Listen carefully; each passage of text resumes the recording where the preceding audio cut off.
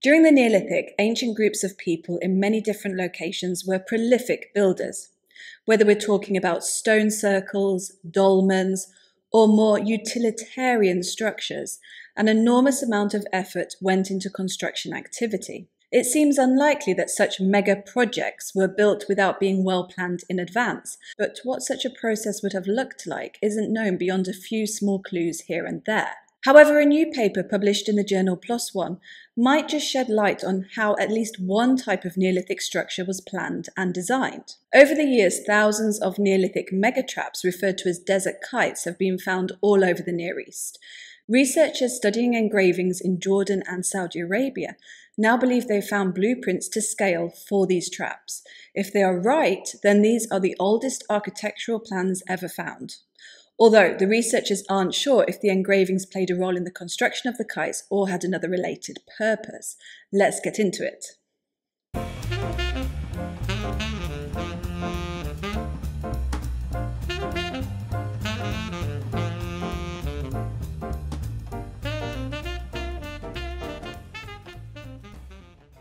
There are very few plans, maps, or models dating back to earlier than the Bronze Age that can show us how the ancients conceived and designed monumental structures, whether we're talking about those that were entirely man-made or those that were modified natural formations such as cave complexes. The majority of plans to come down to us today were produced in Mesopotamia and ancient Egypt.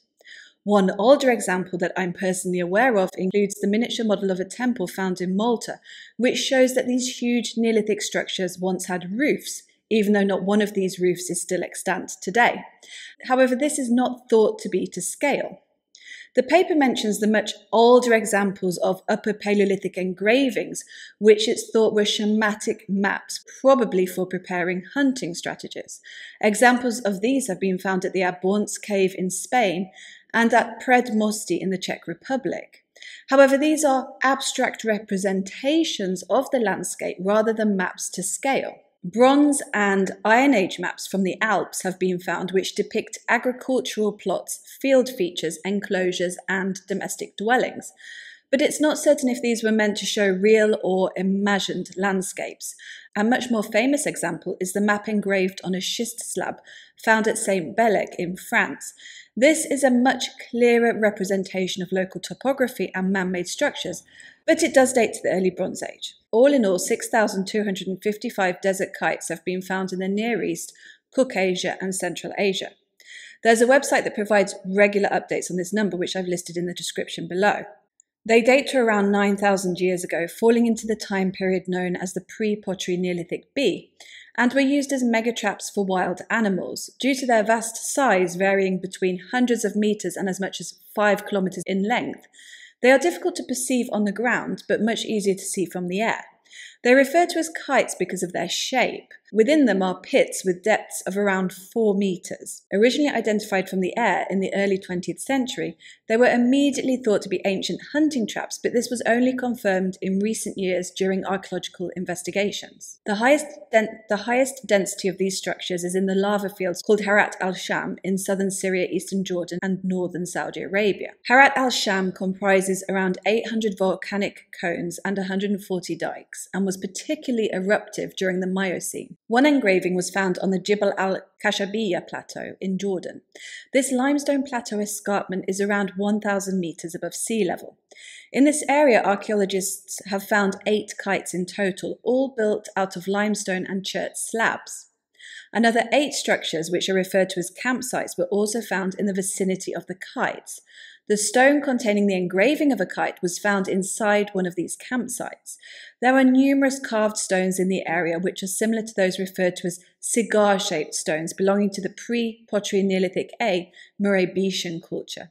One of these, measuring 80 centimeters in length and 32 centimeters in width, contained the engraving of a kite in low relief. The monolith itself weighs 92 kilograms and was carved using a hard hammer, whereas the engraving was made using much finer incisions and pecking.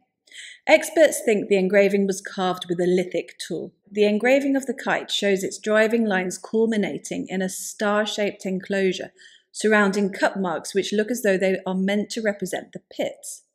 It appears to be incomplete, probably due to erosion, or perhaps it was never finished. There's also a zigzag pattern within the engraving forming 5 chevrons. It's not clear what these are meant to depict. The authors of the paper think they either represented a net or some other non-permanent feature that likely constituted part of the hunting ground, or a topographic feature such as the fragmentation of the escarpment slope. The other engraving was found on the Jebel As-Ziliyat plateau in Saudi Arabia. There are 2 pairs of kites 3.5 kilometers apart on this largely sandstone plateau, and they sit towards the edge of the cliff. Archaeologists mapping rock art in a drainage feature within the plateau found 2 huge engravings, each depicting a kite. The 2 engravings are on the flat surface of a sandstone boulder which had fallen into the wadi, Arabic for a dried riverbed, from the cliff edge above. This flat surface measures 3.82 by 2.35 meters. One engraving is well preserved, the other largely eroded. They are entirely carved using a pecking method. The engraving to the east of the boulder shows the driving lines of a kite leading to a star-shaped enclosure and features 8 cup marks depicting pits. Although difficult to interpret due to erosion, the western engraving shows the driving lines, the enclosure, and at least 4 cup marks.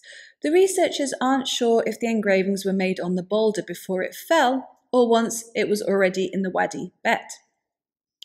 Geographically, the boulder is equidistant from each of the 2 pairs of physical kites on the plateau. Detailed quantitative comparisons of the engravings with nearby physical kite structures concluded that the carvings were indeed depictions of those closest to them. Furthermore, they were to scale, which lends weight to the hypothesis that they were blueprints used for the accurate construction of the megatraps. The scale at both sites is approximately 1 to 175, and they map out the cardinal directions of the traps as well. These engravings show that the ancient communities who built the huge desert kites had a good grasp of spatial awareness and were able to make accurate measurements on a monumental scale. It also shows they communicated with one another across vast distances and evolved their hunting techniques over time. The authors of the paper conclude that these are, to quote, the oldest known architectural plans to scale in human history. Other examples of maps from the Neolithic include the mural from Çatalhöyük in Turkey that dates back to 6600 BCE and is thought to show a village and the volcanic eruption of the nearby Mount Hasan Dagi. The oldest model of a large object is that of a reed bundle boat discovered in Kuwait and dating to 5000 BCE. Another interesting example dates back to around 4500 BCE, when the Kocaderman Gumalnita Karanova culture in Southeast Europe made models of burnt clay domestic dwellings. None of these are scale maps or models though, and certainly aren't as old as the desert kites. Such accuracy isn't seen until the Bronze Age, such as the inscribed tablet from Yorgan Tepe in Mesopotamia, which shows a cadastral map. Cadastral means that it shows the ownership of a specific geographical area for tax purposes, or the ancient equivalent. Since topographical details are largely absent from the engravings, the authors of the paper suggest that they may not have been used for the planned construction of the desert kites after all, but rather for the organization of hunts amongst the community. Alternatively, if they were used purely for hunting strategies, then they would not need to be to scale. Perhaps they were meant to be symbolic instead, demonstrating knowledge and mastery of the surrounding area. It might also be that they had both practical and symbolic functions. Personally, I wonder how many more examples of these engravings there are. Such a vast and arid landscape is not easy to investigate, but I imagine more of these will be discovered in the coming years and may help to reveal their function. I don't think they were used for the design and planning of the structures, because surely there would have been easier ways of doing that.